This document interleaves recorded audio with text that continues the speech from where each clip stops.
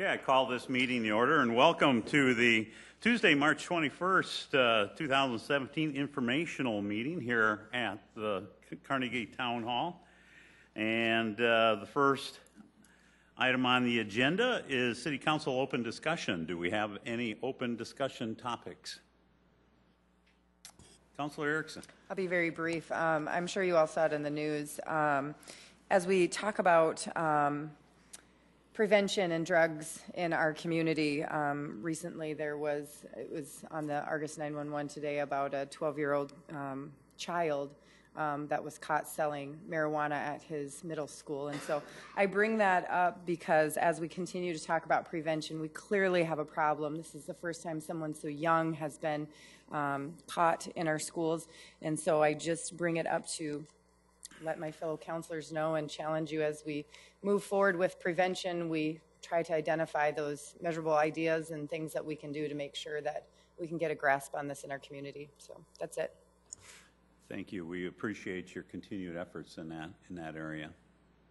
Any other items? Councilor Starr. Thank you. I just wanted to publicly say thank you to the Public Works Department. Many of us had a chance last week to watch a 72-inch sewer line being put in under Cliff Avenue and the boring that was done. What was interesting was one of the Public Works engineers asked the operator of the equipment what happens if you hit a boulder as you're trying to bore through underneath Cliff Avenue. And the gentleman's a little bit older, and he just kind of looked at this guy, and he goes, "We crush it." And so, as it must be engineer humor by the time we're done. So, but thank you to Director Cotter to include us in that. I know when we look at a $15 million project, we wonder what's happening, and having the opportunity to go out in the field and actually see the work that's being done and the services that we provide to the community, it warms my heart. So, thank you. Thank you, Councilor. Any other items for open discussion? Councilor Selberg. Thank you. I want to give a shout out to the pothole hotline. I don't know if people out there remember that it's there, but my daughter and I must have been bored the other day. We decided to go hunting for potholes, so we drove around the southwest part of town and got a pretty good list, and we called it in, and the next day I drove by and they were all fixed. So I know especially this time of year you see more and more of them, and I know complaining about the roads is kind of popular too, even though I think for the most part we've got pretty good roads. But again, don't forget the pothole hotline, 367-8002. So put that on your dialer, and if you see a hole, give them a call. They do a great job. Good job, Counselor, and to your daughter too. Yeah, all right. Any other items for open discussion? I just have two reminders. Next Tuesday, we will have a work session for the City Council dealing with our policy and procedure manual, and that's coming out of the Operations Committee, and you should have received that information. I believe it was just sent out earlier today for you to review and make any comments, either before or at the time of the work session. And additionally, Tuesday, April 11th, I just wanted to mention it.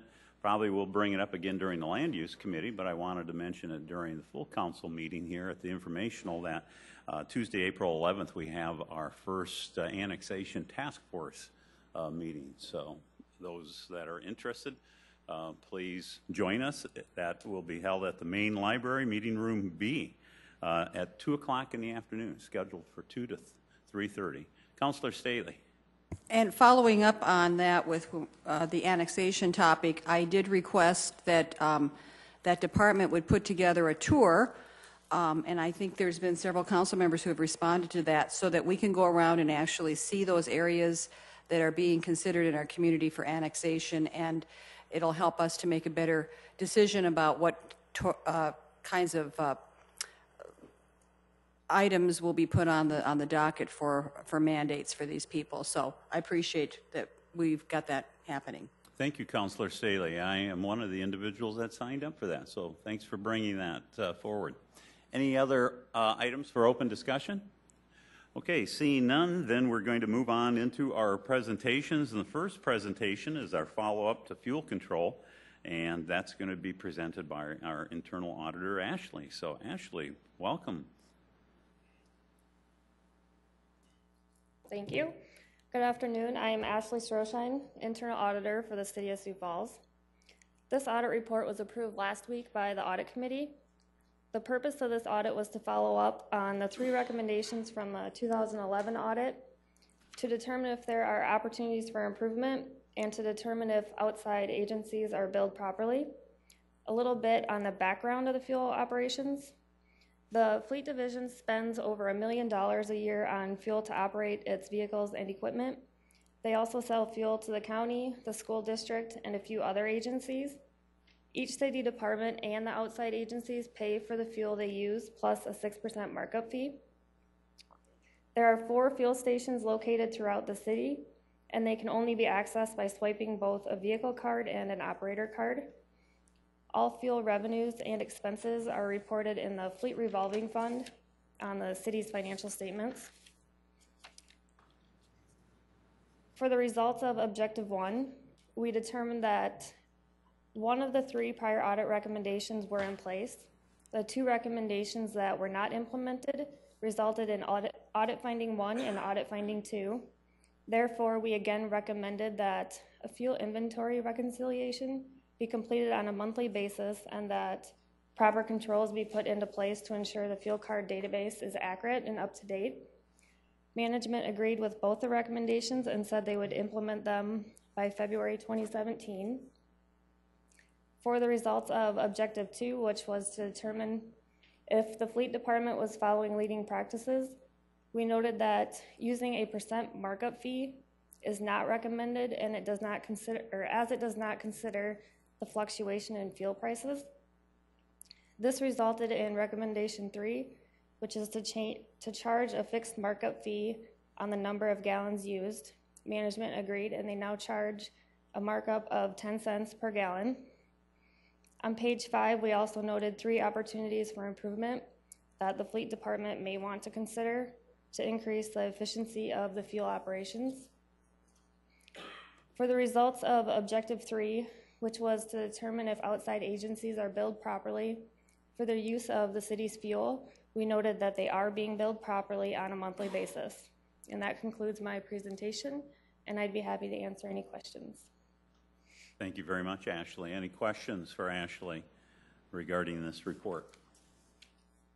Okay, seeing none, thank you very much. We'll move on to our next topic of discussion. 2017 Sculpture Walk Program presentation.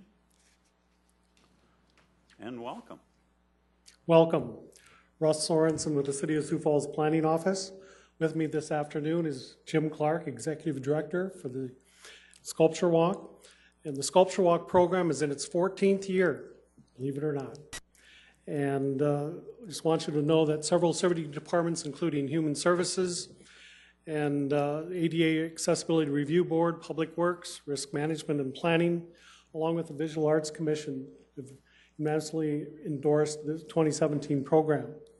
At this time, we'd like to have Jim Clark unveil the 2017 program. We'll be back later this evening as well. Okay, thank you very much, Russ. Welcome, Jim. You're going to be a very busy man coming soon here. Thank you, Council Vice Chair. Thanks, Russ, for the intro. Yeah, it's good to be here to introduce Sculpture Walk 2017. This is going to be our 14th year. Hard to believe. Time flies. Over the first 13 years, we've had 666 sculptures go through downtown Sioux Falls. 168 of those, plus a few commission pieces, have been sold. We have satellite programs. Avera McKinnon Hospital has 15 sculptures. University of Sioux Falls has 12 sculptures. And there are currently 24 other leases around town. This year we had 120 entries from all over the country. The top 56 and a few alternates have been selected for 2017, and I'll show those to you.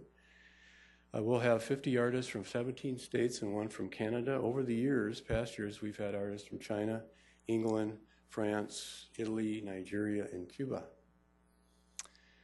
14 artists are new to Sculpture Walk. It's good to get new artists every year for variety. 5 artists are from Sioux Falls, 10 are from South Dakota. The photos on the PowerPoint are photos that we have received from the artists with their entries. So some are good, some aren't so good. PowerPoint shows the sculptures but not the sites because we're still working on the sites, on where they're going to go. The sites will be pretty much the same as 2016 though, but there might be one or two that are new. So let's start with the sculptures.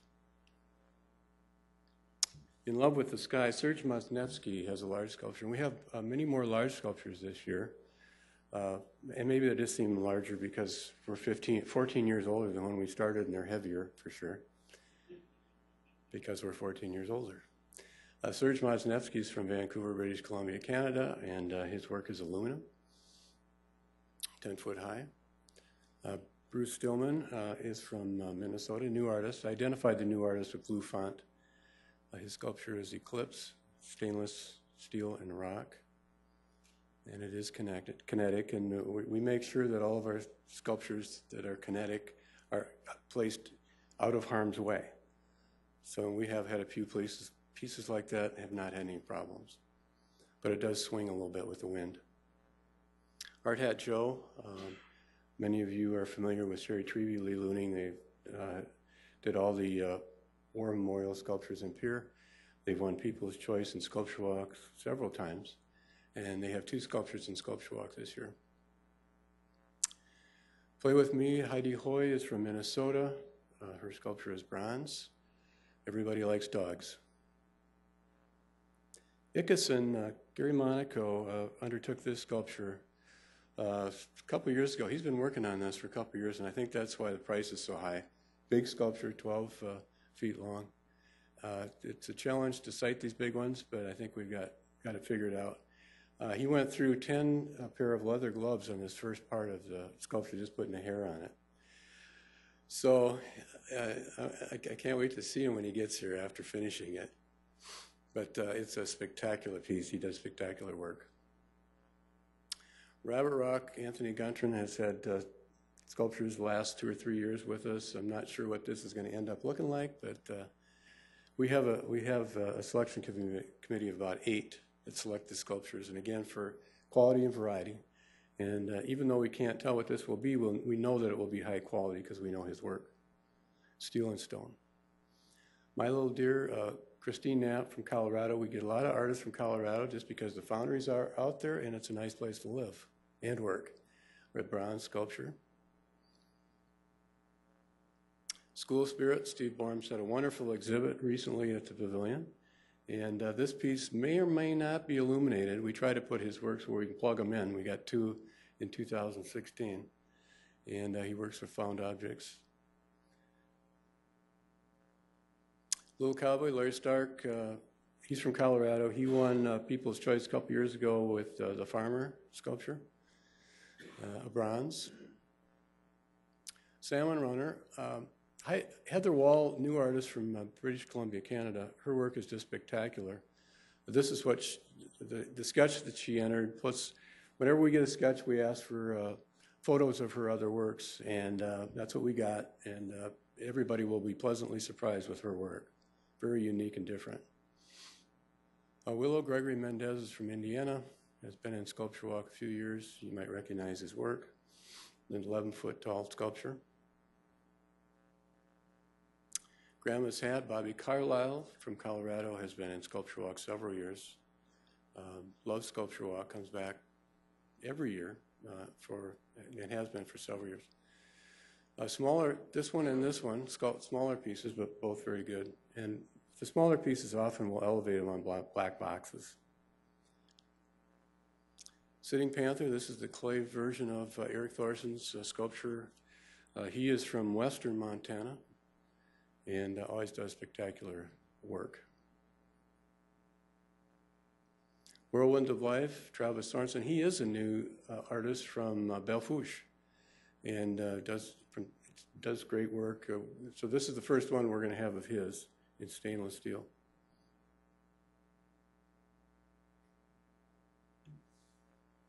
Fish Kebabs, Robert Bruce sculpture. He's from Sioux Falls. And this is an aluminum sculpture. He always does very good work. Music, Sherry Trevey and Lee Looning's second sculpture in Sculpture Walk. They won People's Choice 2016 with the Maestro, which is standing in front of the State Theater. Very popular piece. We had to move that because we got some complaints. It was so loud because everybody that walked by played it. And from the bank and the law office upstairs, it interrupted their phone calls every day. So this one we'll have to put where it's not near an office or an apartment. But it is chimes in the dress. Eclipse, Tim James and Aiden Damaris, they're from Wisconsin, new artists. That's a steel piece. Diamtramorph, I think is the right way to pronounce that. Tim Cassidy from Minnesota, new artist. Functional art. A neat piece, really like this one. This is the biggest one we've ever had, 20 feet wide, 10 feet in depth. It's going to be a challenge to site this one. We're not putting it on public property because we can't.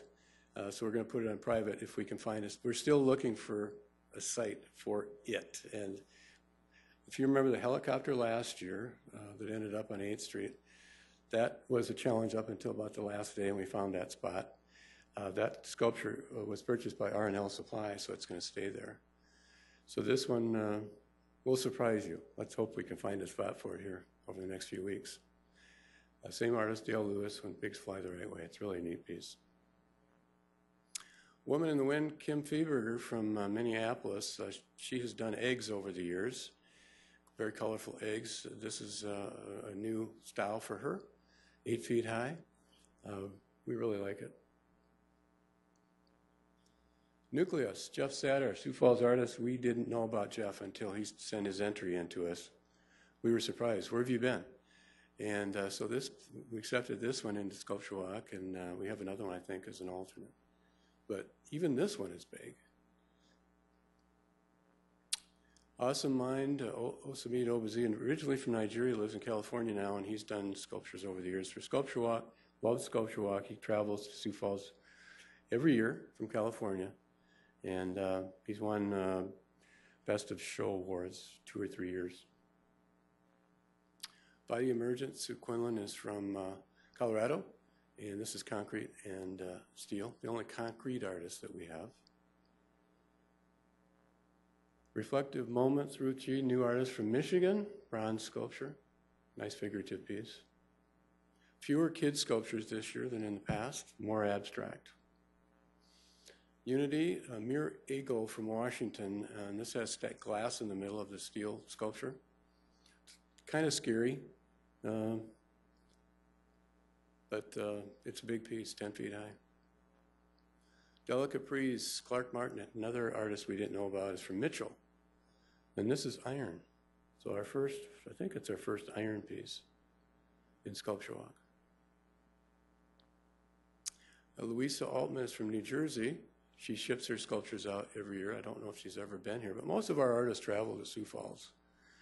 So we have 50 artists this year, and I think 49 are, well, except for her, I think 48 or 49 are going to travel to Sioux Falls. Some ship and travel, and some just bring their sculptures with them. This is stainless sculpture, another big piece. Bent, David Score is a professor at a Connecticut college, and he travels out here every year with his sculptures and picks up what he's had here. Stops and picks up his brother in Indiana. It's a long drive. Big Mac, now this one is in process. It's going to be colorful, I think, because his work usually is. Neil is from Indiana. This is another nice size sculpture. Actually changed the name on me, but I couldn't change it on this PowerPoint. Ascending Perspectives, Craig Schneider from Minneapolis is back. Been gone for a couple years. Borger 6, Will Vanderson is from Kansas City, and this is his style of sculpture. We have one this year like it. This is bigger, quite a bit bigger, galvanized steel. Fitzroy's Guitar, Alex Mendez, new artist this year, Gregory's brother, and we did confirm with him that this could not be bent or vandalized. I mean, I suppose spray paint could do it, but he says no one can bend it. So it's a 14-foot tall sculpture. We always try to confirm with the artist, is there any vandalism risk with these sculptures? Because we don't want it, they don't want it. And so from all that you've seen so far and what you're going to see going forward, we're pretty confident that they can't be broken. Unless there's 2 or 3 people doing it, I guess, or a car hits them. Growth of postmodern, 4 by Guy Belliver out of Chicago area. He has been in Sculpture Walk in previous years, but it's been so long I still consider him a new artist. Geronimo by Dawn Record from Colorado, a marble sculpture, new artist. Actually, I think she's from Colorado. I was thinking she might be from Utah. We have quite a few artists from Utah. Wild Horses, Heidi Hoy's second sculpture. And we do know where this one's going to go because it's a little bit more of a challenge with 3 figures. It's across from the diner and the big planter, which is in front of First National Bank. It's a big, huge planter there. We have a big concrete pad, so the 3 horses will fit on the one pad at probably 3 foot high, I think it is. Passing time, Lynn Peterson was from Viborg, and he won the very first People's Choice Award with the goose that is standing in Falls Park West that greets all the visitors going into the Falls Park. Reawakening Zeal, Lauren Clark from Utah, pink marble. These 2 will go together. Sometimes Age Forgets, and I'm Still Me from Ray Coball from Chicago. Pecos, Wayne Salds, he has his own style, and it's very popular, very unique, very popular with Pecos brown sculpture. He's been featured in Southwest Art Magazine. Generations, Ben Hammond, he does a portrait bust for the National Football Hall of Fame. So he did John Randall for one, and he's done several portrait busts that are now standing in the NFL Hall of Fame. So pretty good sculptor. Generation 3, Nathan Johansson, a couple years ago, he had the dandelion, the 15-foot tall dandelion. Very, very good artist. Century Jade Wendell, we have 2 of his works now in Sculpture Walk, and he's bringing this one, another tall piece. His Yule marble is his material. When Buffalo roamed, Dre McKellar's from Washington, a very intricate Native American piece. He's had a lot of success out west, southwest with Native American sculptures, and he's actually a retired dentist that took up sculpture when he was still practicing and then continued it after he retired, and he's very good. Fish at Play, Pat Vader is from California. A fun sculpture, whimsical. It moves, it's whimsical, 14 feet high. Great Gray Owl, Eric Thorson's second sculpture in Sculpture Walk. Looking at the clay version of it.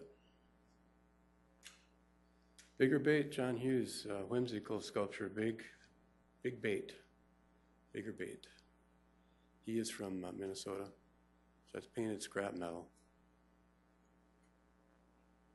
Bull Long Hao Zhu is from China and now lives in Arkansas, and just a great sculptor and painter as well. And we're very fortunate to have him in Sculpture Walk. This is his second sculpture in Sculpture Walk.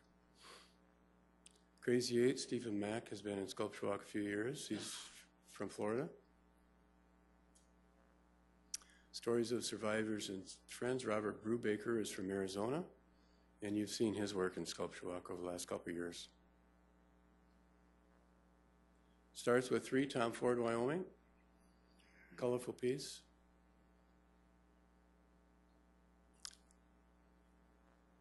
Big fish. Now this is a big fish. Jacques Frazee, artist out of Millbank, he's had sculptures like these over the years. He's not in 16, I don't know if he was in 15, but he's back. And another sculpture that's kind of hard to figure out where we're going to put it. Clean Water Brings Life, Lynette Power from Minnesota. Everybody likes otters. Solitude, Tuck Langland from Indiana, new artist this year. Praise Song, Q, Guy Belliver's second sculpture. It's good to have some colorful sculptures. Thorns, Bees, and Rhinos, and kind of a whimsical piece from Nathan Johansson. They all have thorns or sharp points. And the alternates, I'll go through these quickly. Cascade, David Scora. Corkscrew by Pat Vader, almost 7 feet high, powder coated aluminum and steel. Belle Insouciance, James Maher from the Black Hills area. James did the Lincoln sculpture we had last year that was purchased by the Lincoln alumni group and now stands in Lincoln High School. Nexus, Sam Spixa from Minnesota. Priestess, Heidi Hoy. Now this one actually has been leased by Vermilion. We also have a relationship with Vermilion. They lease 4 sculptures downtown. University of South Dakota leases 7 from us, and Watertown leases 11 from Sculpture Walk. Soul Aspect, Lauren Clark from Utah. Garden Fairy, small sculpture from Sandra Johnson. She's in Nebraska, but she's had sculptures in Sioux Falls. In fact, her sculpture, The Farmers, down at the Visitor Center at Falls Park. Wild Thing, Heidi Hoy. Ancient Game, Stephen Mack. Her Shoe, Molly Barrett from Minnesota. That would be an 8-foot tall shoe. Tight Curb by Jeff Satter. Another nice sculpture by Jeff. Tango 1, Robert Mickelman from Missouri. Lost in Space by Judd Nelson. And those are the sculptures for Sculpture Walk 2017. Jim, thank you. Comments or questions for Mr. Clark? Yes, Councilor Neitzer. Just as an education, could you tell me what it means to be an alternate? If one of the top 56 falls out for whatever reason, could be sold by the artist. I've had artists call the 11th hour and say, hey, I can't make it because I got hurt, I'm ill, or I have a situation in the family, I can't make it to Sioux Falls. So then we call an alternate. Okay, and then what if one sees one and says, geez, I really got to have this thing. What is the process by which somebody actually purchases one of these? Well, they call me, we get a down payment, we hold it until the end of the year, or I will contact the artist right away and let them know. But I'll also offer to the buyer and to the artist, hey, he might be able to make a copy of it, particularly if it's a bronze, they can do another casting of it. If it's steel, that's a different story, but if it's bronze, they can make another casting of it. And that actually happened this year with the sculpture that's in front of Minerva's. I was vacationing in Boston, got a call from a lady that was traveling. She and her husband are retired from the military. They were traveling from Yellowstone through Sioux Falls to their home in Virginia, and she said, we want to buy that sculpture that's standing in front of Minerva's. Great. So I negotiated it and told her that, well, if you want this one, you have to wait until April when we take them down, or he might be able to cast another one. He cast another one for her, sent it to her, and I handled the whole transaction, and now she has the sculpture. He made a sale, and we made a commission. So it worked out well. Any other questions? Councilor Staley. Well, first of all, I had the pleasure of hearing the history of how you got involved with this last spring at the CVB luncheon. And I just want to say I appreciate the time you spend as a volunteer to put this together, because you said it was your passion to bring this to our community. And just a little briefing on mechanics, and Councilor Neitzer kind of touched on that. I'd like to know how many of these usually sell in a season, and then what is the turnaround date for, how does that mechanically work when they're removed and new ones are put in? Good question. We sold 168 over the years. Some years we sold 11, 12, 13, 15. Other years we sold 2 or 3 or 4. So it varies year to year. Turnaround, we take the 16 sculptures down on April 22nd. And in between the 22nd and May 6th, we change out the nameplates, clean up the pedestals, paint the pedestal tops, get everything ready to go, put up the new brochure boxes. May 6th is when we set up the new ones. The artists come in on May 5th, and we have a party for them that evening. And then also, they get to enjoy Sioux Falls in the afternoon, and then we have another party Saturday night. And we try to take real good care of them. Thank you. Thanks. Councilor Selberg. Thank you. I don't think we got a handout on this, but did I see right that buffalo was $250,000? That's correct. We do insure the sculptures, so that's going to bump up our premium, I think. But so a city, he makes this hoping that a city or somebody will buy that, or no, it's just we get it on loan. We pay all the artists $1,000 honorarium. So he comes for $1,000, hoping that he's going to sell it or win best of show. I don't think the city purchases the People's Choice for up to $20,000.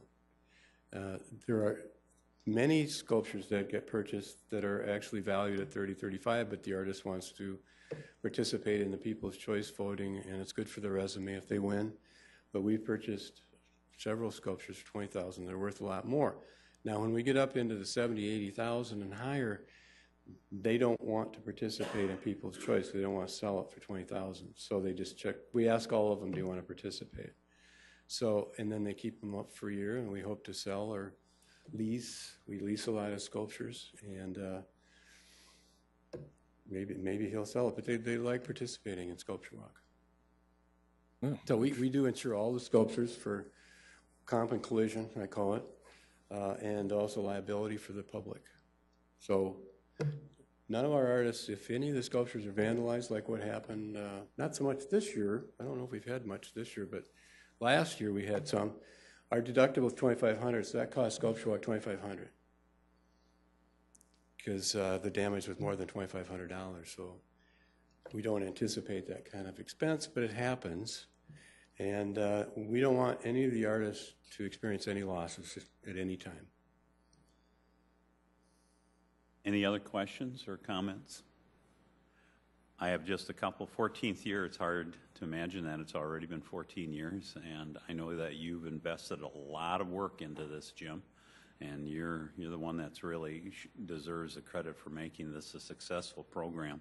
So thank you very much for your efforts there. We have a good board, good volunteers that make it happen. You do have a lot of volunteers, so they'll be taking them down and setting them up and also transporting sculptures that have been purchased to other locales as well, too. Correct. So thank you very much for your effort in that regard.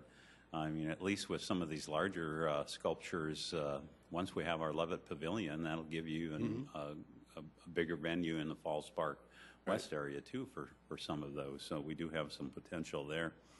My biology background, especially like Germination 3. What a great sculpture. Yeah, it is. As it's pushing up through the soil and or asphalt, whatever that might be depicting. But the great owl, I saw another sculpture in the background. Looked familiar to sculptures that are over at the Prairie Center. Is it the same artist? No. Okay. Eric. You know, the little children splashing in the rain with their raincoats. My wife and I traveled. My son was at Camp Flathead Lake, and that's how we found Eric, because he and another artist, both sculptors, were at Big Fork, Montana, which is right on the lake. Eric has his studio is full of sculptures. Very prolific sculptor. That was at his studio. So that was a sculpture that he's done in the background.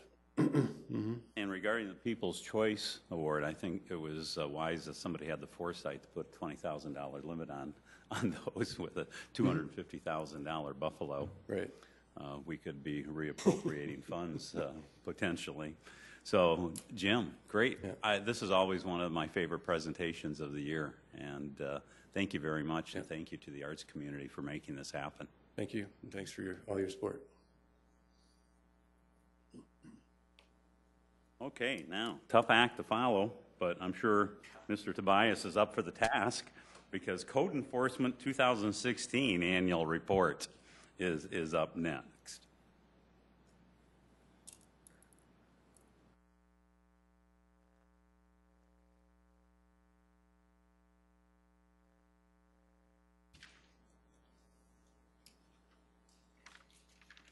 Yeah, that is a tough act to follow. I'll give you that. So, good afternoon, Council Vice Chair, Council. Matt Tobias from Planning and Building Services, Code Enforcement Manager. Today, I just want to go through our 2016 Code Enforcement Annual Report. This is kind of my time of year to come up here and tell you all the good things that Code Enforcement did throughout the year. But I would be remiss if I didn't introduce some of my fellow Code Enforcement Managers that are with me tonight. So I'll start over here. Shauna Goldhammer from Zoning. Shauna's on the Code Enforcement Managers team. Luann Ford from Health. Bonnie Woolham is our new paralegal in the City Attorney's Office. And Bonnie's been an excellent help so far. Mike Cooper from Director of Planning and Building Services. Kyle Johnson, Officer Kyle Johnson with PD. Adam Roach with Community Development. And Dean Lanier with Sioux Falls Fire. I can't say enough for our team because this is not, it's not a one-man show. Our management team, we get together every 2 weeks. We get together through a long list of properties and things that come up through those 2 weeks where we're not meeting. So we take time to go through anything related to code enforcement. So I can't thank those guys enough for all that they do for the team. So the code enforcement team mission statement. I'll just kind of read this. It's important. This was developed prior to me coming here, but it's a very important mission statement. The code enforcement team is dedicated to enhancing the quality of life for citizens of Sioux Falls by administering environmental, fire, housing, building, electrical, plumbing, mechanical, property maintenance, zoning, vegetation, health, sanitation, and nuisance ordinances. We are committed to serving the community in a safe, professional, and effective manner. The program provides equal service to the complainant and violator with the intent of receiving the ultimate goal, which is compliance. That is our ultimate goal. Through code enforcement, you know, we have, in my title, it says Code Enforcement Manager. You know, enforcement sounds, it is what it is, but our ultimate goal is compliance. I mean, that's always going to be our goal. I was at a conference recently, and I saw this quote, and I thought it was really important. That's why I put it in the presentation. Your most unhappy customers are your greatest source of learning. Code enforcement, I don't think we deal with a lot of unhappy customers. That's just kind of the nature of the beast. But they are a great source of learning. I myself, I know that I take, whenever I'm with someone on the phone, I listen to them and I do learn from their problems, or we learn something from how we handle the situation here. So I saw that and I thought, and of course it came from Bill Gates, so no surprise. But it was important enough to me that I thought it should have a place in the presentation here today. So our efforts, this is kind of this is where we start the presentation off with. Our total penalties issued in 2016, $140,100. Total penalties collected in full in 2016, $65,600. Penalties being collected through assessments is $30,316. This is a snap of our code enforcement website. With any typical website, it's where we direct all of our traffic. If I'm on the phone with someone and they have a question, I immediately ask them if they have access to the internet, and we walk through the website. It's a constant. We constantly are, you know, we need to be changing this thing and getting up-to-date information on there. It's always a work in progress, but SiouxFalls.org/code enforcement will get you there. It's where we have a lot of information out there. Rental registration program. In 2016 and actually into 2017, it's time for the city staff, I said city staff, but it's actually council staff and code enforcement staff and our attorney staff. We're taking a look at our current rental registration ordinance we have on the books. It's a requirement, that ordinance is a requirement that all rental properties be registered with the city. It's been around for, I think, probably at least 10 or more years. The goal is to have every rental property registered with the city. So we're just we're taking a look at that ordinance, seeing if we need to just revamp it a little bit.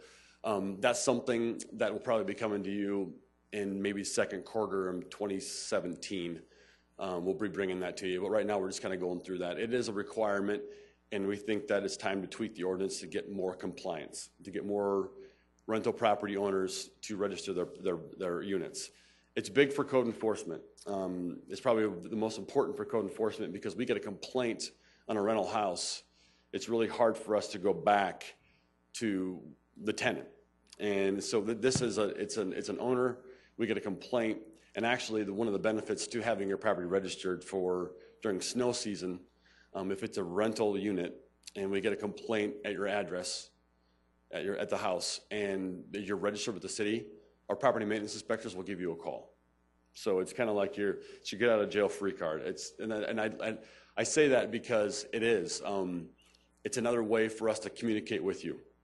And if there's anything that we want to beef up is our communication with the complainants, the violators, and that's one thing we pride ourselves on. I'll echo something that Galen Huber said a few weeks ago in a presentation. The response time, I would probably back up the response time of any division that works within code enforcement up with anybody else in the country. I think our response time is on point, professional, and very, very quickly. This is another way for us to be able to reach out to the public and actually talk to someone over the phone versus sending letters in the mail. So that's kind of one of our goals. Fire prevention and apartment inspections. Sioux Falls Fire Rescue, they do upwards of 250 apartment inspections every single year. We can say in 2016 we had 0 fatalities through their efforts. We also in 2016 I see that fire is continuing to use the tablets for their inspections. That's one thing that through InterGov and through code enforcement, a lot of our inspectors, our property maintenance inspectors, are going to be getting iPads very soon to do their inspections in the field. So anytime we can use technology to help us, it's a great thing. We have the Growing Resilient campaign that was in the Garfield neighborhood. That's a partnership between Sioux Falls Fire Rescue, the Health Department, Community Development, and we were in the Garfield, like I said, Garfield neighborhood in October. We hit almost 1,000 houses in that time frame, and that's where fire's going out. They're walking through the neighborhood. They're talking to residents, homeowners about being safe, and they're actually installing smoke alarms in these homes. Public education and outreach is big for us. We have this is our who to contact list. I refer to it as our city Bible. It's pretty much got every division. It's kind of hard to see, but it's got a division that, like health is at the top there, and it's got all the different things that you would call health for. We're fortunate enough to have code enforcement on the bottom of that listing, but it's an excellent guide. I know Kyle Johnson has taken some and handed them out to different police officers, so police officers they can hand these out to the public when they're dealing with them. This year we plan on also sending this out in a utility bill, so all of our residents will get this copy. It's just, once again, I have one on my desk and I use it all the time. I look at it almost on a daily basis when I get calls for different divisions. So it's a very beneficial thing. The other thing we do that is, I think it's a very good thing, especially when it comes to code enforcement. You're going to be getting those very soon, but we have a free landfill pass that goes out to every resident. Like I said, I was recently at a conference, cities much smaller than Sioux Falls, and they couldn't believe that we would actually send out a free dump pass to our citizens. And I use that. And if I know that there's a problem and that if we get a complaint for some junk in the backyard or whatnot, I'll always point out to the person and say, have you used the free dump pass yet? Oh, I can use that for this? Yes, please do. It's free. So that's something that was established well before I got here, but when it comes to code enforcement, to have something like that to offer the services, I mean, it takes collaboration between multiple different departments, especially public works, but it does help. I think it overall helps our goal with just maintaining compliance, maintaining a clean community. Proactive neighborhood interaction. This is something that Adam Roach and myself, and then even Kyle Johnson and a lot of us, the neighborhood associations are kind of, for me, I like to get out to as many of those neighborhood associations as possible and talk about code enforcement. That's an opportunity for me then to sit there and have people bring up complaints. I'll go to one of those meetings and say, do we have any complaints in Some associations come with lists if they know code enforcement's going to be there, which is great. And it's another way to communicate with the residents and let them know that code enforcement's here. And then I find myself constantly explaining what code enforcement can do. So it's a good thing. We've done it forever. We'll keep doing it forever because it's getting out there working with the community. Project Nice and Keep. This is another one like the free landfill passes that helps out and helps keep our community clean. In 2016, it was April 18th, April 21st, 2016. It was a week-long project, and I bolded it there. We actually, we almost took out 772 tons of unwanted material was removed from these neighborhoods. And once again, when I was at that conference a few months ago, I had a couple of people ask me about Project Nice and Keep, and they couldn't believe that the city would do something like that. And before I even came to my position, I was learning about code enforcement, and I remember doing a Google search and finding, and this is on national website. I mean, you see this, you'll run into Project Nice and Keep in Sioux Falls on a very national level. So it's a great thing. We've been doing it for a long time. We're looking forward to this year. It's the week of April 21st. 24th to the 28th is it this year. So we're looking forward to that this year, hoping for good weather. Probably another just as successful as last year. So once again, another thing that what it does for the community is as far as going into a neighborhood. And we actually select, there's a team of us that sits down, we select these neighborhoods based on complaints. So we're going to neighborhoods that need our help. So it's something else that it's a great thing for the community. We have, with Project Nice and Keep, one of the awesome things too is we have different neighborhood cleanups that spin off from Project Nice and Keep. Here's a group that's been doing this for the last probably 7 years. It's a couple different neighborhood associations. They do they stick to the railroad as it runs through our city. Downtown Neighborhood Association, All Saints, Pettigrew Heights, and 10th and Western. This past year, they joined forces with Eastside Lutheran Church, and they conducted a joint cleanup effort on Saturday morning, October 15th. Once again, it's a group they just voluntarily thought it'd be a good idea to clean this area up. They do work really closely with Ellison Eastern Railroad. Ellison Eastern is it's their line. I get to work with Ellison Eastern on weed complaints throughout the summertime, but they're very proactive. I mean, as you can see, they had some of their staff out volunteering that day.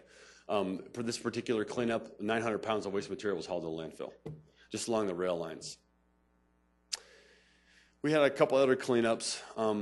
One of the better ones this year was a cleanup that I had heard about through Kelloland.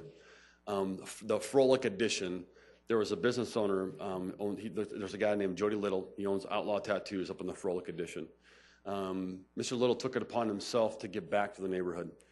And he went ahead and rented several dumpsters and placed them throughout the neighborhood and paid for them all himself. He wanted to give back. We found out about it a couple of days before it happened.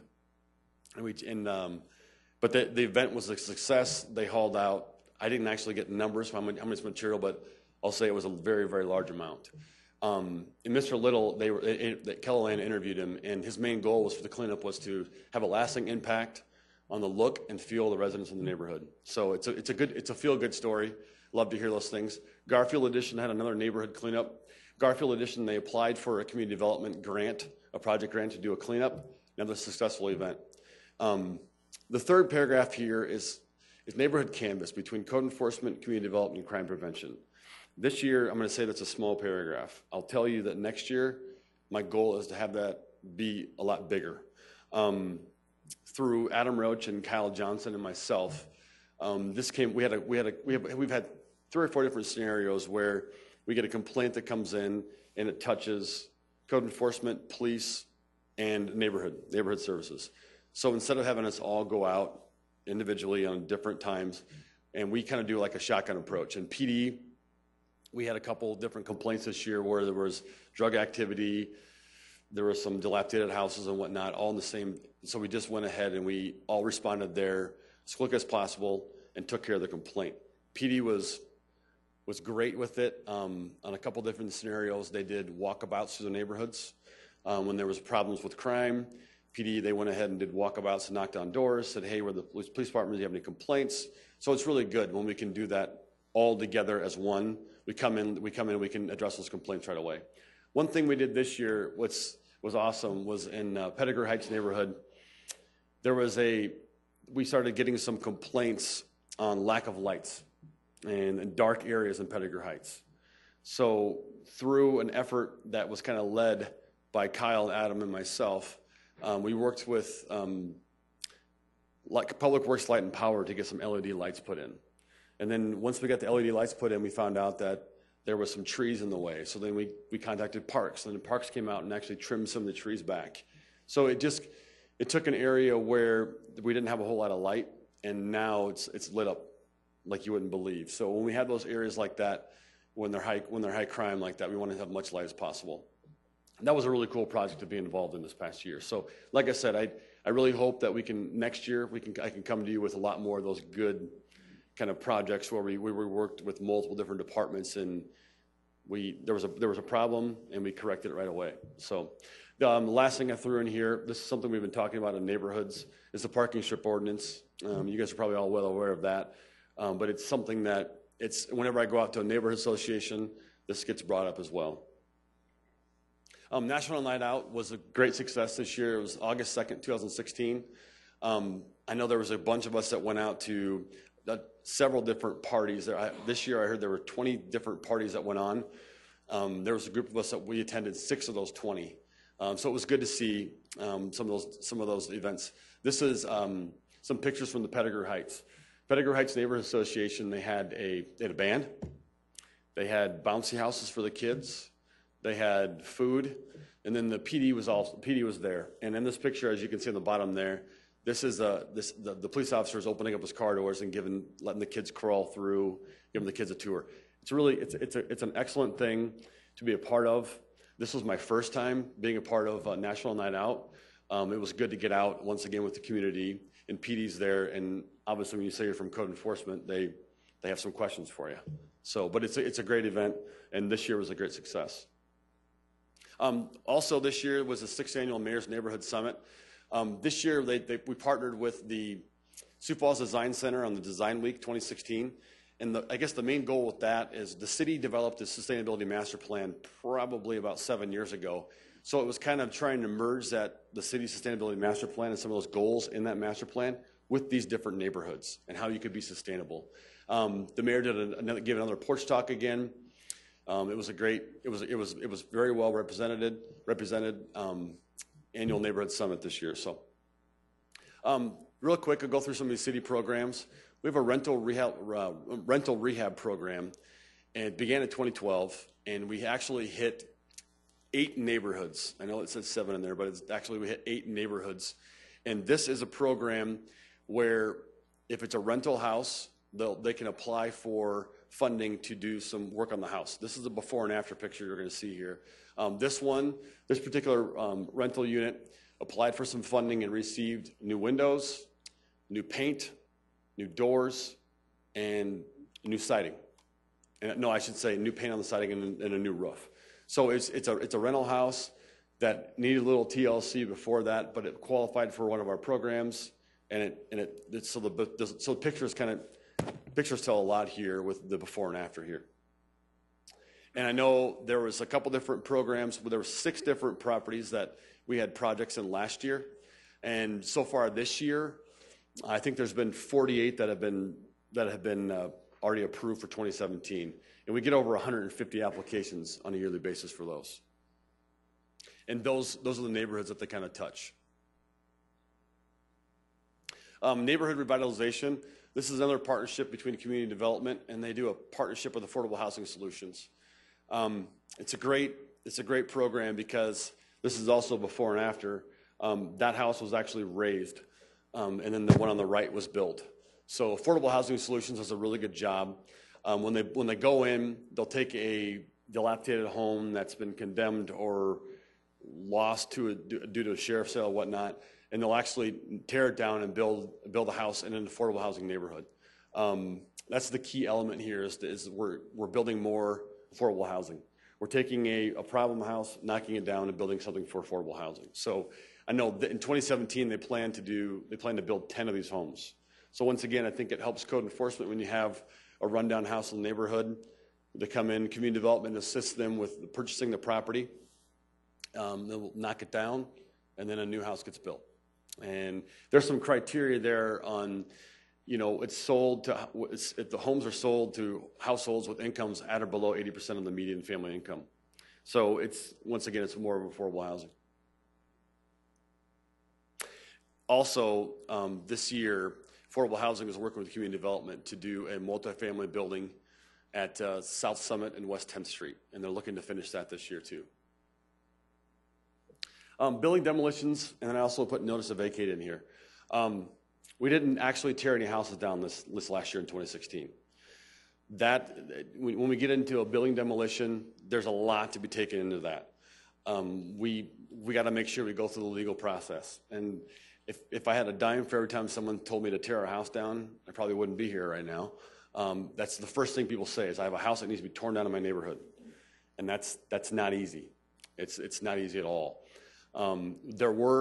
We did have 2 homes that were torn down this year that have been, they went through the legal process, and then, like I said, legal process takes time. But what happened, the city didn't tear those houses down. A neighboring property happened to buy that property and take it upon themselves to tear it down before the city got involved. So it's just that it's not that we don't want to tear down houses, it's that we want to make sure if we have to, we're going to go through the whole entire process. We're going to go through everything legally to make sure it's okay that we do that. One thing we've done more this year is the notice to vacate. This is a house that was just boarded up recently. It was a house that the people who had the house lost it to foreclosure. It was in the whole foreclosure process lasts up to 18 months. And during that time, there was different people that were squatting in the house and they were breaking in. It became a dangerous situation for the neighborhood. So we went ahead and had the house boarded up because we had been getting so many calls for PD. Notice to vacate, we can do those when we had one this past week where we found out there were no utilities in the house. So there was no water. Water is a big thing. If we find out there's no water in the house, it's unfit for human occupancy. That's when we can go ahead and do a notice to vacate. We post the house for notice to vacate, but it takes the court system to actually pull someone. We can't just evict someone out of their house because they don't have water. We can tell them that we want you to vacate the premises, but there's a lengthy period there to get people out of the house through the court process. Abandoned and substandard manufactured home pilot project. This was a pilot project in 2013. We've done it every year since that. We did it in 2016. We purchased 1 mobile home in 2016. We plan on we've already purchased 1 in 2017. It's basically when a mobile home comes for sale on a sheriff's sale, Shauna from zoning will go to that sheriff's sale and bid on it. And if we can buy that home and pay the taxes, we'll haul it to the landfill. So we can remove that home from the park. We have had, in the past, that some of these homes, when they're abandoned like that, that we don't really want them in the park anymore because it's an abandoned home. And through property maintenance, we can address some things that need to be fixed with that mobile home, but it's better for us to go out and pull those homes out and just haul them to the landfill. So we did do that in 2016. We're going to look to do it again in 2017. Like I said, we've already purchased 1. Home foreclosure tracking is something we keep our eyes on, especially with code enforcement. We want to make sure that I get on a monthly basis, I get a listing from community development of the home foreclosures. We're down. In 2015, I believe we had 125 foreclosures. We're down. We only had 98 in 2016. So we're down from 2015, but it's something we constantly keep our eyes on. These are code enforcement department statistics. The big one that sticks out for me is we conducted 11,683 inspections between health, parks, property maintenance, and zoning in 2016. That was an increase from 2015. We did 1,738 more inspections in 2016 than we did in 2015. So that's just when we get those complaints, when we get those calls, it goes back to the response time. We had a letter from the mayor's office I received a letter from the mayor's office about a complaint yesterday. By midday yesterday afternoon, I'd already gotten status updates from the departments that were involved. So it was the same day. We went out, and the departments went out and took a look at the thing, took a look at the complaints, and those were back. So our response time is really good when it comes to that. And then it's communication with the complainant and the violator too. Judicial remedy there. We filed with magistrate court. We had 2 cases, and we had 12 that were filed through circuit court, and small claims actions, we had 45 last year. Primary goal for 2017. Our goal for 2017 is to maintain the balance between code compliance and code enforcement by implementing programs to ensure a minimum standard is met and keep the city of Sioux Falls safe and clean. I think it's a pretty good goal. I think it's a pretty basic goal, but that is, when it goes back to our mission statement, our goal is compliance. And our goal is compliance, and we want to keep the city of Sioux Falls safe and clean. So with that, any questions? Wow, 15 minutes flies by there, man. Okay. Councilor Neitzer. Thank you. Yeah, I do have a handful of things. First thing that sticks out for me is you talked about when the chart from maybe a page back, the number of inspections you have, and then the number of cases, and then the number of court actions. It's a very, very incredibly small number that actually get to that level, although, you know, you may hear about them the loudest, but most of the things that you do, people correct. I mean, you get compliance, and you don't have to. You know, it's something we always like to say is that we have a 90% success rate, right around the 90% success rate. So once we notify someone of a problem, the problem usually gets corrected. So that's something that, and I don't like to toot my horn very much for the whole team, but it is something that we're proud of. And to come out and say, you know, and we do have, there was only 45 court cases last year, but there's more that are probably on the docket, ready to go, and that's a process. You know, we got to be. The courts don't want to hear just straight court enforcement cases. You know, they will hear those cases, but we got to be kind of selective on how many we just dump down there on them. Sure. Yeah, they obviously have a lot to do already. You mentioned affordable housing solutions. I know, you know, Wayne Wagner well, and they do great work. They put up homes that fit into the character of the neighborhood, and that's really appreciated, I think. And I think most of us counselors did tour the South Summit and 10th Street, the apartments. Really nice. Good. Really nice. It's going to be an asset to that area. So I guess the one thing, and maybe you're ahead of me, would be, I will tell you, I did a Project Trim ride-along, which was really eye-opening. It was really interesting. And me and Dwayne had a wonderful conversation afterwards. What would be, I don't know if you're already going down this road, but as much as you can when it comes to rental registration and your landlords, is how you can effectively communicate with them.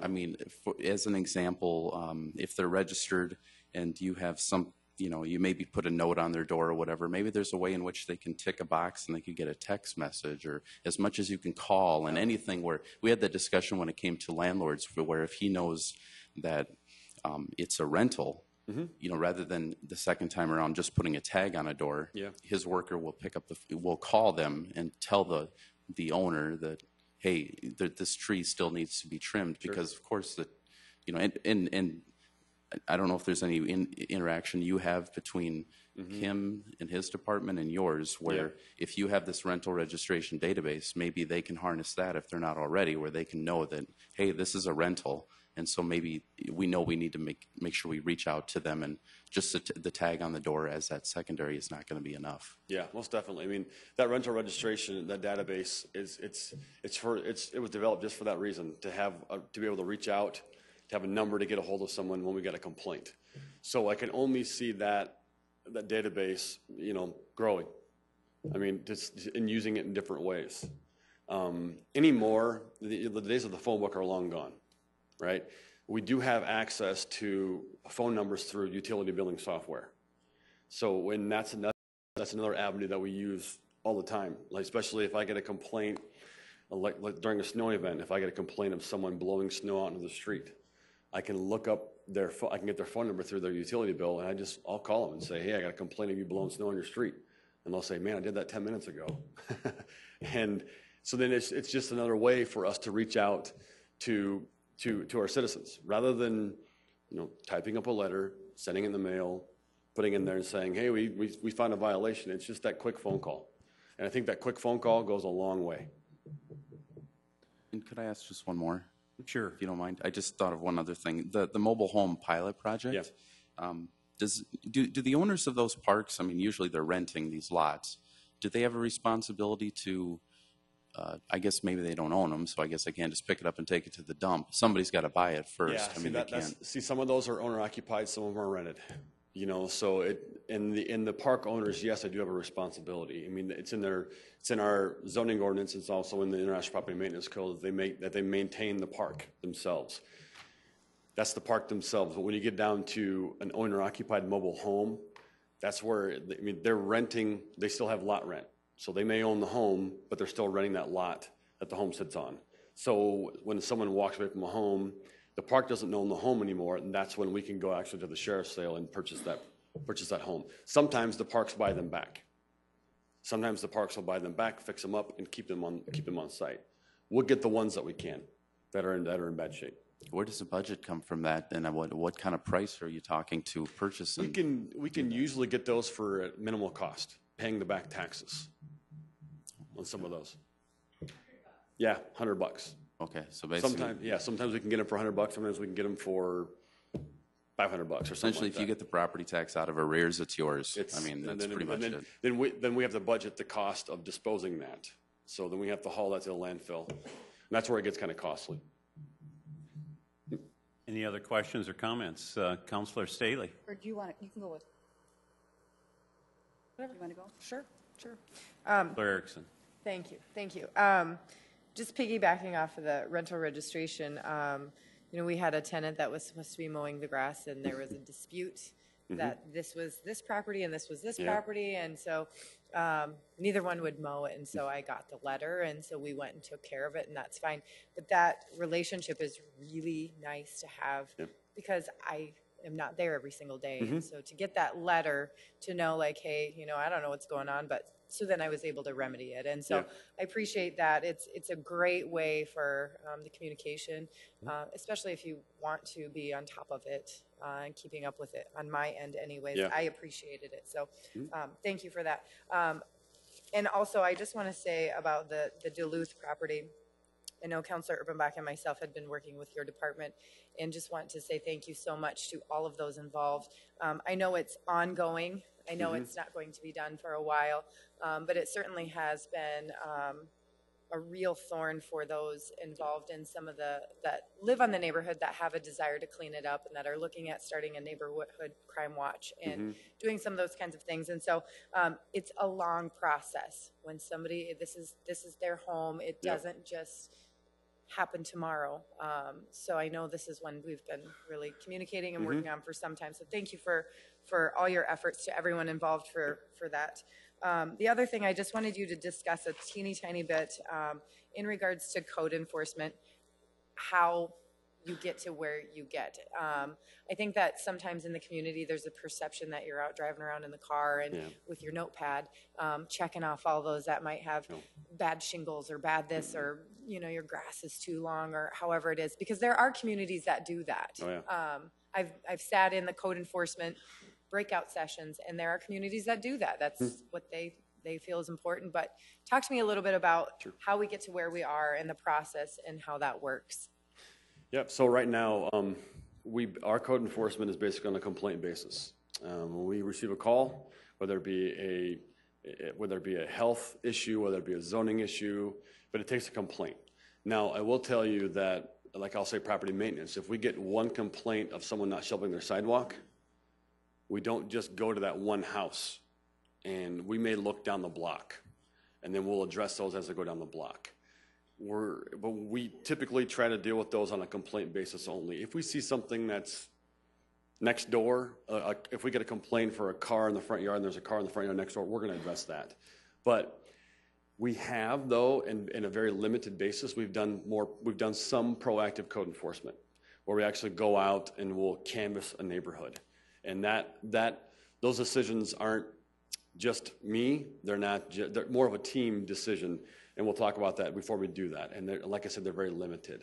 For the most part, no, all the time, it's on a complaint basis like that. And then once we get the complaint, then we'll address it. Right. Thank you. Yep. Okay, Councilor Staley. Well, first of all, I wanted to say I so appreciate Officer Kyle Johnson sitting out here. He is the head of the Neighborhood Watch program. I have worked with him this last year to try to encourage more people to do that. And I also appreciate your kind and caring attitude, because the last thing I want is to come down on people with a heavy rod, and we want to help people. Yep. I've got a few comments. I'll do this quickly, but you have the quote on page 1, your most unhappy customers are your greatest source of learning. And I guess this is kind of off on a side road, but I would say let's remember that when it comes to Snowgate service, because hopefully we'll continue to learn from that as well. It's not always just people come down having ramifications from city ordinances. And to piggyback with that, I wanted to go to page 6, and you've got the who to contact thing. I think on there we need to have Snowgate service and concerns with snow removal that citizens have for the city. And also, I think it'd be beneficial to have a number to call if you have concerns about a city employee. You know, if you see something and you think there's an inefficiency happening, I mean, it's not just about the city watching over the citizens. We should be able to have input into that as well. So that just some suggestions. And then on page, you have the neighborhood project Nice and Keep. I've been a beneficiary of that in the past.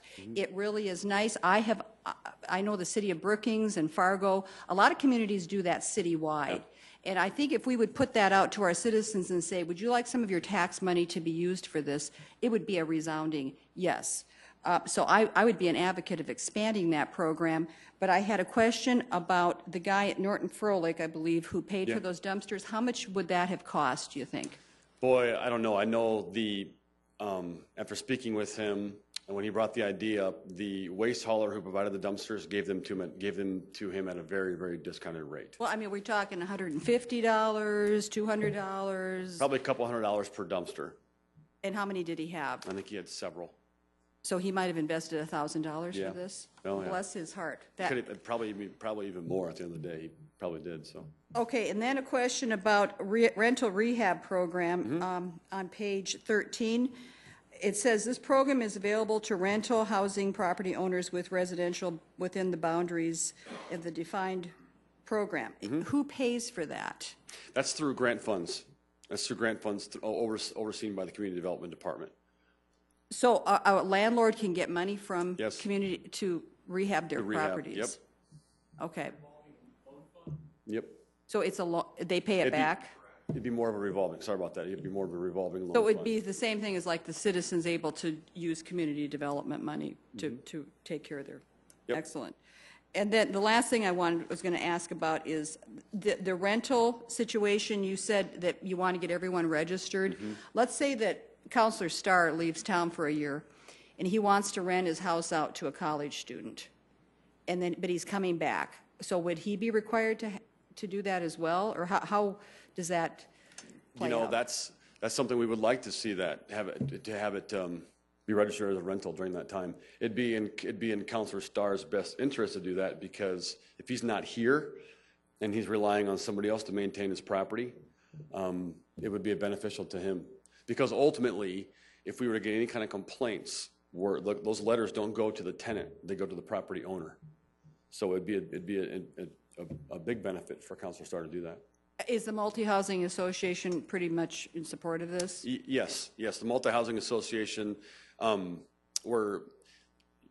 been a supporter of the rental registration program since its existence.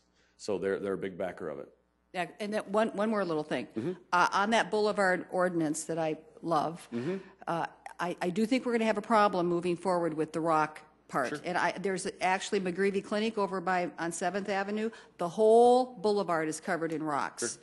So that we may need to, you're doing the soft enforcement this year, is that correct? Yes, yep. So I think there may be a need for the council to maybe look that over. Yep, you bet. Okay. Any other questions or comments?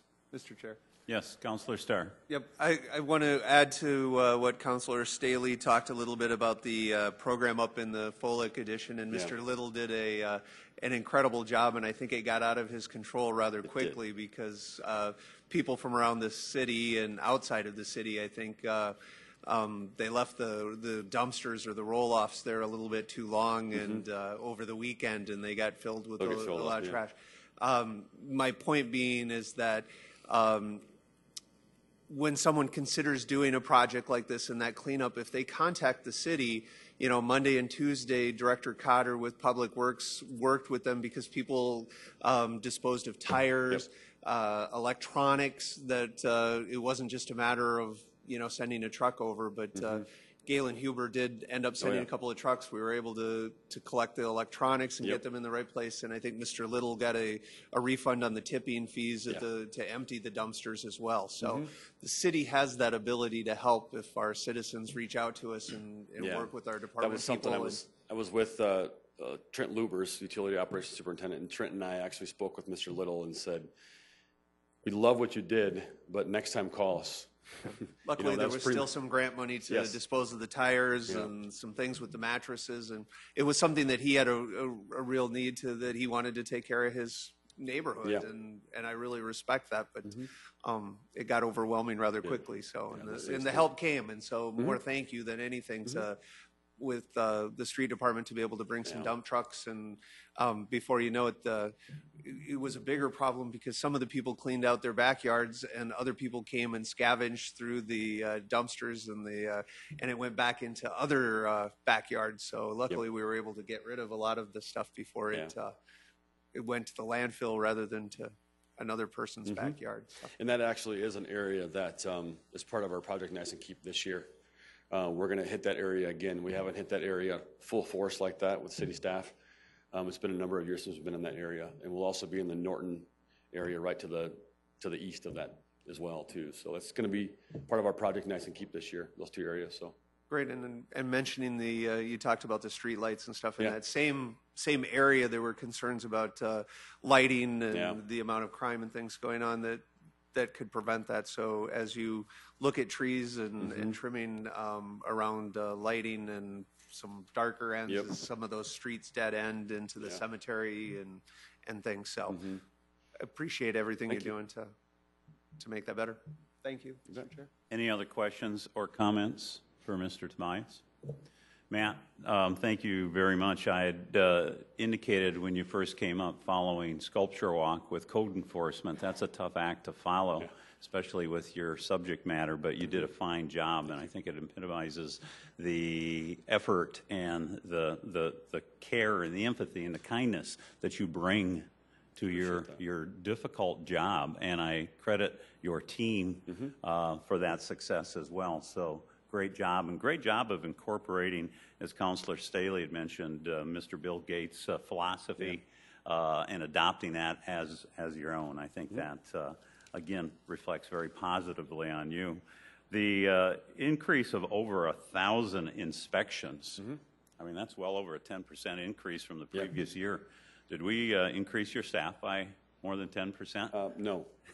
No, not at all. Well, there again, that's a great reflection on you and the work that you perform as well as the others. So please keep up the good work. And then lastly, your goal is a very good and admirable goal to maintain the balance between code compliance and code enforcement by implementing programs to assure a minimum standard is met and keep the city of Sioux Falls safe and clean.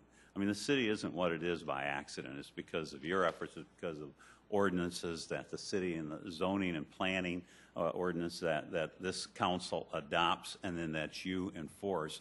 We've all been to other cities around the area where they're not as attractive and beautiful. And obviously, they are attracting individuals every year, as in the case of this past year when we attracted over 5,000 new residents to the city of Sioux Falls. And I think it's even more important when we continue to attract new individuals to our community that we do come forth with an education effort to let them know what our codes are in an effort to prevent violations before they ever take place. So great job. Yep, thank you. And thank you very much. All right, thank you very much. Okay, our next topic is Sioux Falls Thrive and Housing Needs Assessment.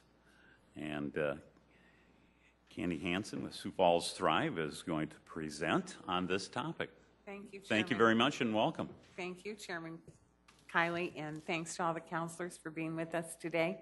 I am Candy Hansen. I'm president of Sioux Falls Thrive, one of the newest nonprofits in our town. And I have with me today Suzanne Smith, who is the Senior Research Associate for Augustana Research Institute. So we have tried to condense a 30-minute presentation into 10 minutes. We're going to talk real fast, don't you? But we want to know, want to be able to answer any questions you might have. Did somebody, Jim, can you find it?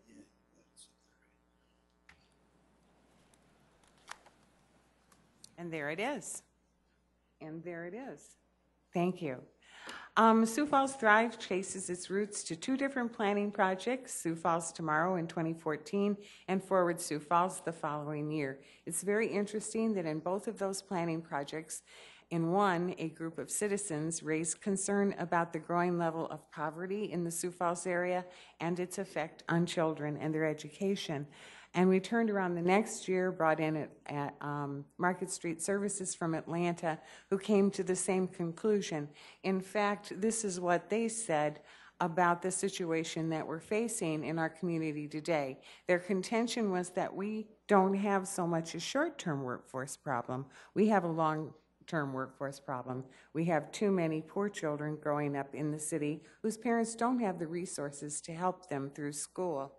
So when Forward Sioux Falls adopted its 11 initiatives, they targeted 4 for this year. The first 3 on the screen you'll see are very typical of things the Chamber and Development Foundation do. The 4th one was a new one for us. And so it came over on a temporary basis to the Sioux Falls Area Community Foundation and landed on my desk. I started researching Cradle to Career and found out this is the kind of continuum that we look at when we track children's progress. Beginning by the time when we get them in kindergarten, we can tell how well prepared they are for their school, and follows through high school graduation and then post-secondary degree completion. Now, the interesting thing about Cradle to Career initiatives is that they don't focus on what's going on in the classroom. We've been doing that for the past 20 to 30 years. It focuses on the conditions around the classroom, the ecosystem that supports the school system. Because when you have children from low-income families, they come into a mainstream society for a few hours a day, and for 3/4 of the year, they're back coming in and living in the same conditions with which they entered. So you have to look at what's going on around the schools and whether the families whose children are going through have the support they need to make it through. The other thing that Market Street Services gave to me were 2 different career models to look at, one the Strive Together Network and one Alignment Nashville.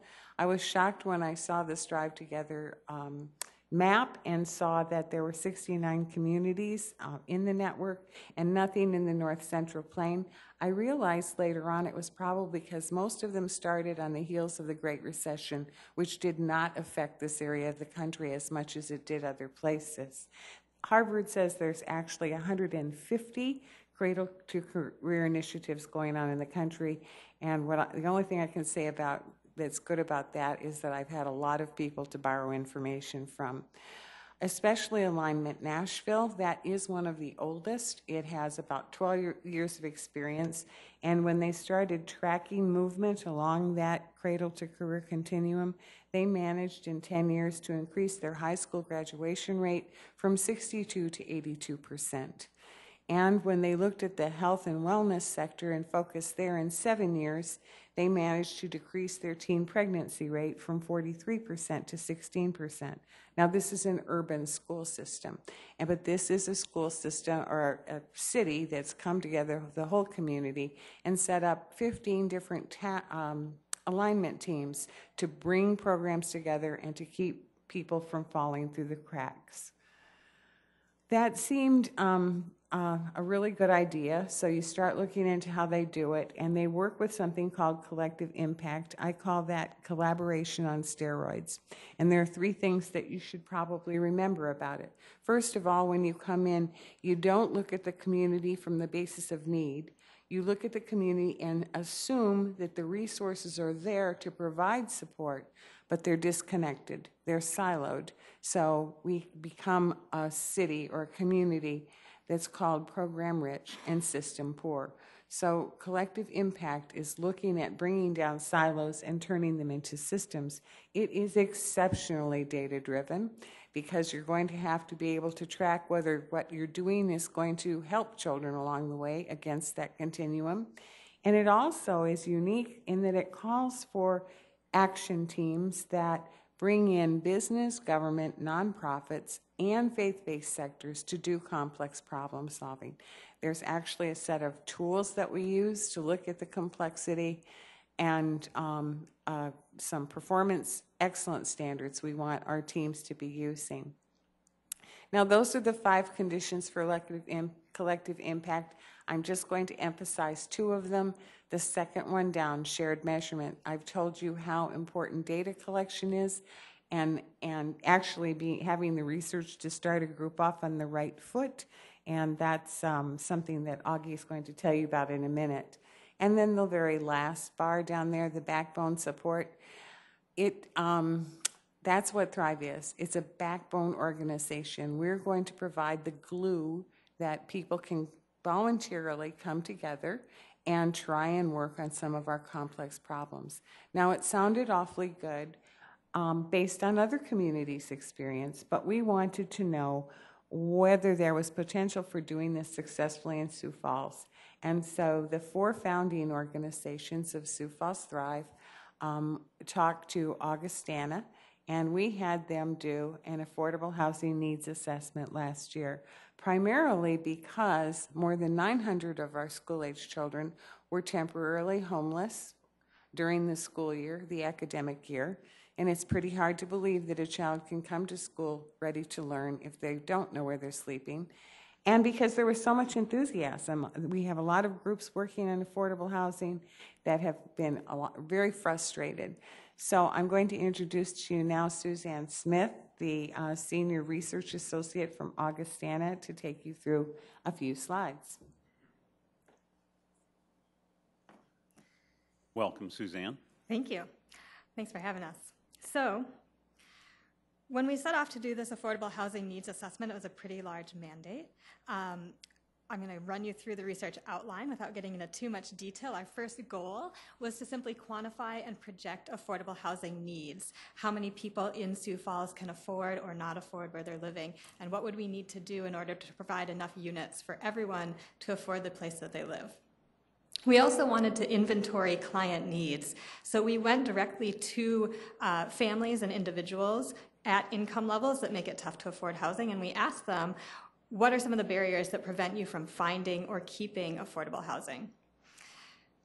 Third, and something that's a little less traditional in affordable housing studies, we wanted to map the organizational ecosystem. Who are the providers, who are the players right now that contribute to affordable housing, and how well networked are they? How do they interact with one another? And then finally, the report compares some of the best practices from across the country when it comes to affordable housing. So to begin, we asked, what's affordable? Sioux Falls is affordable. If you look at the largest metro areas in the country, ranked from San Francisco, the most expensive city for both renters and homeowners, to Wheeling, West Virginia, which is the most affordable, Sioux Falls falls right in the middle in terms of affordability for homeowners, and well towards the affordable side of the spectrum for renters. I will tell you the 2016 numbers just came out to update this, and we dropped from 112 to 106 for homeowners and from 187 to 183 for renters, so we have become slightly less affordable. However, the real problem with this number and comparisons like these is that they're just based on median income and median home value or median rent. So what they don't tell you is what the distribution looks like. We dug a little bit deeper and looked at the distribution of units by monthly rent. So that's what you see across the bottom there. In blue, you have the number of units that rent for about that monthly amount. In red is the number of renter households whose income would allow them to pay 30% or less toward that rent. So, for example, if you work full-time at about $10 an hour, bring home a little over $20,000 a year, you could afford $500 per month in rent. You'd be in that second bracket. Looking at this distribution, you can see that Sioux Falls has plenty of moderate rent units right there in the middle, but we don't have a whole lot of very affordable units for those low-income families. Overall, there's about a 3,700 unit gap for people who are at or below about 30% of the median income. If you look at cost burden in Sioux Falls, families that bring home $35,000 annually, that's about half of the median income in our city. Over 2/3 of them are cost burdened, so they're living in housing they can't afford. They're paying more than 30% of their income for housing. Families that make $20,000 or less a year, so around 30% of our median, 60% of those families pay over half of their income toward housing. Thrive is especially concerned with children, so we did continually in the report come back and ask, what does this mean in terms of children and their families? In Sioux Falls, we have seen growth in the number of children over the past 5 years or so. That number has increased about 13%. However, the number of children living in poverty has grown much faster, 48% from 2010 to 2015. We also know that children living in poverty are very likely to live with single mothers. 72% of kids in poverty live with a single mother. And in Sioux Falls, although the median income for a married couple family is over $80,000 a year, single moms bring home on average about $26,000 a year. So when we talk about families who are struggling to afford affordable housing, many of those families are single mothers with kids.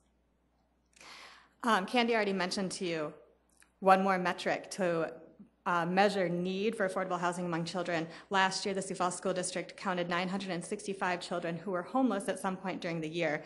That number has been elevated since 2008 and has not fallen off significantly since then. So moving beyond the numbers, we wanted to understand the organizational ecosystem, what's available in the community to meet the needs of people who do not have affordable housing. And we found there are lots of programs available. This map shows you an array of programs that are designed to meet different needs associated with housing. So you see a sort of circle of red dots. Those are different needs, things like substance abuse treatment or training, technical skills and education, rental assistance, security deposits. And connected to each of those red dots are all of the different programs designed to support families in meeting those needs. Sioux Falls has no shortage of programs to meet needs. The problem is that this web is very difficult to navigate, not only for families and individuals who need to access these services, but even for the case managers and caseworkers who try to navigate it as part of their daily jobs.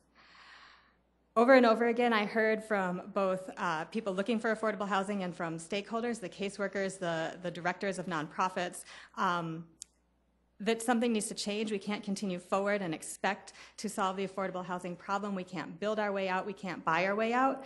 What it's going to take is better coordination of the programs that exist, working across the silos.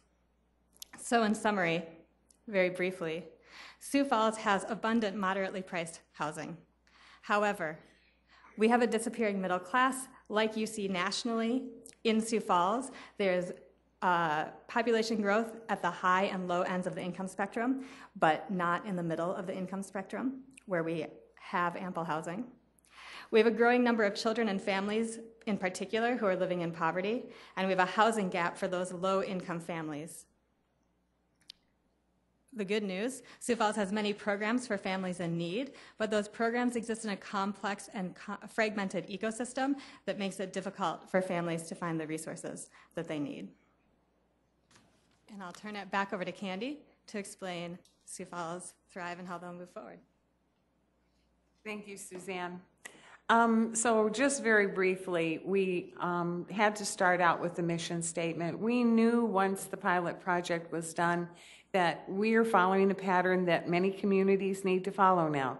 complex problems, resources, and somehow not getting the bang for the buck that we should, and helping the people in the way we should really help them. So you see the mission statement again. This is cross-sector, business, government, nonprofit, faith-based sector coming together to figure out how to bring things into alignment so that kids can thrive and reach their optimal educational and career potential. We have this organizational chart that's been holding up for quite a while. On the top, you'll see the 4 organizations that actually founded Thrive. They're the same 4 that paid for the pilot project, the cost of which was matched by Augustana University. And that's United Way, the Chamber of Commerce, Development Foundation, and Community Foundation. They in turn appoint a board of directors so that the board is always responsible back to the 4 initial founders. They have a strategy council to advise them. The big circle you see around the center is a communication loop. That's one of the backbone's jobs. And the small dots in the center are action teams. Remember now, we have 1 action team starting, housing, but Nashville has 15 over the 10 years that they've evolved. And you see at the base our support from Augustana Research Institute, handling all of the data collection and management that's going to help us move ahead. On the sides, you see something I've labeled engagement collaboratives. That's because we do have a lot of small programs going on in Sioux Falls with lots of potential, but they're not system-based yet. I think of the Hope Coalition, which is faith-based, and wanting to start 3 preschools near 3 of our Title I schools. But we want them to be part of the network. They have a lot of potential. I think I have one more slide. Just again, there's the board of directors. We've existed since January 9th, and we're very grateful to the people in our community who have stepped forward to lead in a governance and stewardship aspect. But this is really how the work is going to get broken down. The Strategy Council consists of 15 representatives from the organizations in our community pouring the most resources into supporting people who stand in need. There are 2 representatives from the city, the health department and community development. There are 2 representatives from United Way. There's one from the Community Foundation. There's one from the county. All organizations that are pouring resources forward and should be very motivated to find the efficiencies when you pull down silos and create systems. I told you that the Strategy Council will appoint the action teams. We're going to follow the Nashville model. We have so many people trying to volunteer for the housing project. We're taking applications. The Strategy Council will meet on March 29th to get the application out. We hope to have that first action team going in April. And then we have our engagement collaboratives. Over time, what we're providing the Strategy Council with is pretty much glue, bringing them together. The action teams will get professional facilitation, support from Augustana Research, training in Baldridge, and continuous quality improvement tools.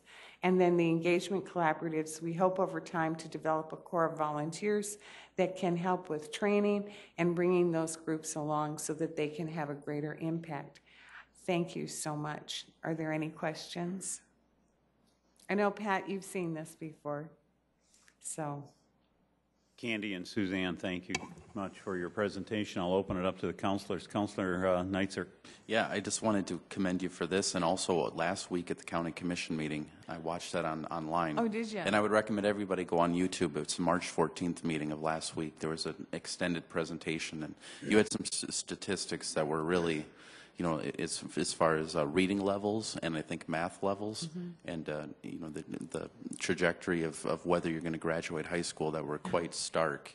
Yeah, one thing that we know is that if you're not reading at grade level in 3rd grade or doing math at the Algebra 1 level, the odds of your graduating high school drop by 75%. And we're talking about children who go home to parents who do not have time, may not have a high school education themselves, may not have English as a first language, expecting them to help those children get through school. So this is vital to our community and to what we're going to be able to provide in the way of a workforce, and how many lives will be affected if we can be successful. But, you know, I kind of bet on Sioux Falls whenever I have a chance. Councilor Neitzer, go ahead and continue. Yeah, one more thing. So that ecosystem, it's such a mess of lines. Like you said, it's, what was it, program rich and system poor? That's exactly what it shows. We're program rich and system poor. Yeah, so you were looking at how to untangle that ecosystem and talking about what actions to take first, I think. But is your organization, your group, going to be looking sooner than later at how to figure out, you know, if I'm somebody in need, where do I go? How do you untangle this and get all these people start working together and not to be, you know, recreating the wheel and having all these disparate groups? That's what the board will charge the action committee with. Their first job is to untangle that pile of spaghetti and figure out how to make it so that you can find homes for 965 children. Now, when you do that and you untangle it, you're actually improving things for everybody, right? But we're saying this is about kids, so the first thing you do is focus on untangling it for families with children. As the group matures and figures out systems, we know that they'll move on to other things that a lot of people are eager to talk about, which is maybe some new ways to improve what we've got in town as far as affordable housing. But we're starting with kids. Councilor Erickson. Thank you. Sorry, I'm just writing a note before I forget, because I have kids, and so my mind goes awry sometimes. I'm just looking at the 5th page where we're talking about what's affordable and then increasing income inequity. I'm looking at those two. I know this is really early. First of all, thank you for the presentation. I think this is really fantastic information that shows we have an issue in our community. As we discuss kind of the income and the amount, I know this is early. However, is there going to be a goal to try to increase that certain level to get it at that lower income level? Because certainly we have a bigger issue at that $250 to $499, and then you see it shift again. Is that where the focus will be, or is this really, I mean, I understand you're going to first untangle the web, but that's where it looks, just for me looking at it, what you can talk about with that a little bit more. Well, I will say from my point of view, which is to gather the data and report it, I think the usefulness of having the data in front of us is that we can see that gap and identify where it might be most appropriate to focus efforts, but it'll be up to the action team and the members of the action team to sort of think about how to begin to tackle that. Right. Thank you. And then also, as we untangle that web, it's, I mean, identifying those children and bringing them to the resources, to the homes. I mean, that's going to be the tricky part, making sure everyone is connected. Will there be work with the school district as well? I mean, we have 6 school districts within, I think 6, in Sioux Falls. How does that work along those lines as well? Well, we are focused right now on the Sioux Falls School District. And yes, there are 2 representatives from the school district on the Strategy Council that will target the action teams and also decide who needs to be on that action team. So we are working very closely. We are open to aligning with the other districts. Right now, they're not really experiencing the same kinds of challenges that we're experiencing in this district. Okay. So we expect them, as things change and their population changes, to maybe be able to take advantage. We're also very aware that most of those programs do serve the 4-county area and are based in Sioux Falls. So when we're untangling the web in Sioux Falls, we're actually helping the Sioux Falls area. Thank you so much. Councilor Staley. First of all, Councilor Kiley, I know you made reference to how many new people came to town last year. Was that like 4,000, did you say? Or 5,000. 5,000. So, Candy, the question I have, and I think this would be interesting to track for a number of years, but let's talk about this 5,000. Have you done any studies to say what the income levels are for these 5,000 people? I'm going to ask Suzanne if she looked at that. We do have projections, yes. In fact,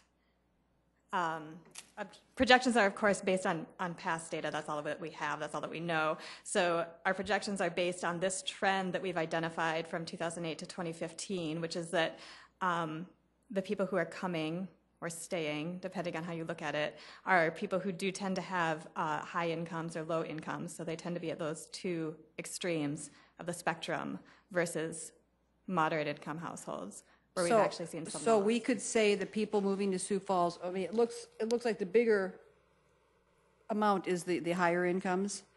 That's right. So we would say out of the 5,000, we could say like 65% are high income people? Or we don't, well, and let me tell you, the reason I'm wondering this is because we're dealing on the council with the softening sales tax issue. And I've wondered, and it's been brought up in the community, if people are so taxed with finding housing and food that they don't have a lot of extra expendable income, and so we're just not spending as much. So I think it would be interesting to really track those numbers and to say, 75% are over 100,000 or whatever. So we have a handle on that. And the second thing, you talked about children and making sure they thrive, and I think that's fabulous. And I just recently had a conversation with a woman who's retired, and she's mentoring a child, and she said these kids don't even have any one-on-one time. She listens to them, and then I think one of the TV stations did a story about a guy who reads to children, and some of the kids even stayed in from recess to have someone, or they read to him, to have someone give them that caring. So is that part of the program too, to encourage people to give their time? Counselor Staley, that's what I mean by those engagement collaboratives. They're the small, wonderful things going on in Sioux Falls that we want to bring them into that network and see if we can do some expansion and some improvements there too. There are a lot of great programs like that going on. We want them all to be part of this. Councillor Selberg. Thank you, Councillor Kiley. What a great presentation. I'm safe to say you've got your work cut out for you, I'd say. That was a pretty mind-blowing 15 minutes. It's pretty sobering statistics. I mean, we always talk about our highlights in this city, but when you hear things like we've just heard, we've got a lot of work to do. It just started in January, is that right? Yes, that's correct. Okay. Well, I would hope, and I guess I don't have a lot of questions, just more of a congratulations on what you're doing. Thank you for coming, and I hope you'll come often and let us know how it's going. And I know I'll be looking more into this too and what we can do to help. But yeah, what you're doing is just crucial for the future of the city. I mean, some of these things you talk about, the ecosystems that you're forming around the schools, the cradle to career initiatives. I mean, yeah, it's just, I found it fascinating. I wish we could hear some more, but come back soon. We'd love to do that. Thank you. Any other questions or comments from the council? I just have a few of my own, and as a educator that served a 33-year career, I know firsthand the effect that poverty has on the ability of a child to learn, on their cognitive abilities. And as I've mentioned before, it was difficult for me as a classroom educator to place a emphasis on a child to turn in their assignment for the next day when I knew that they didn't have a place to live that evening.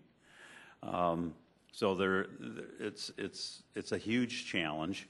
And Suzanne, congratulations with your needs assessment. I mean, it's a lot of data that has identified really a multitude of issues or problems.